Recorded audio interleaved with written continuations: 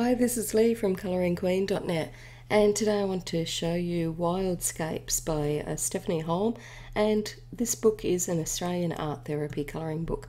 It's filled with Australian animals and wildlife throughout the book, and you can spot them at the end. There's a little spotter's guide for the type of animals. So if you want to know more about Australian wildlife, this would be a good book to get you started. Now, the front cover has some lovely silver embossing on it, and it's also partially printed as well.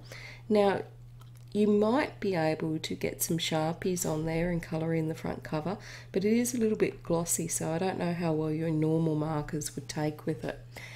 Inside, the paper is high quality. It's all white paper, quite thick. As usual, test your markers on the introductory pages to make sure they don't bleed through if that's what you're using. And the images are double-sided, so each page has an image on it.